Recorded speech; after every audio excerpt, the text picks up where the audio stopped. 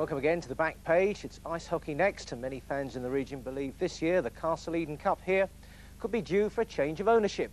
And remember, we'll have the semi-final draw in a few minutes. First, Billingham showed last night they're still on the up with an important win against Bracknell. And for two Bombers fans, it rounded off the happiest day of their lives.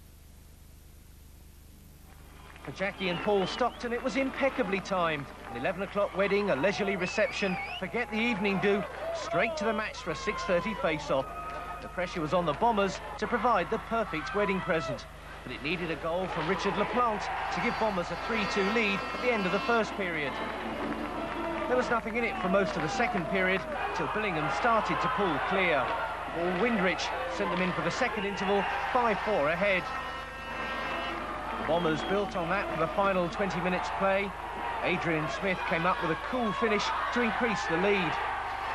6-4 now, but Bracknell have their sights on a playoff place.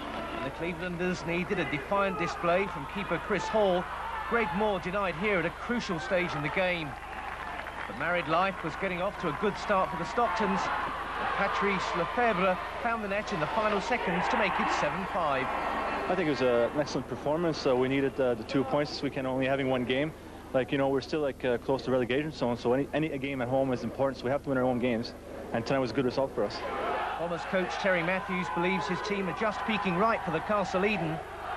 It's probably going to be the closest Castle Eden Cup ever, because the 4 teams that are participating are all playing well, you know. And there's no reason why the Bombers couldn't win it this year. I mean, we're playing well, we'll go there full of confidence, hopefully we'll come away with a cup.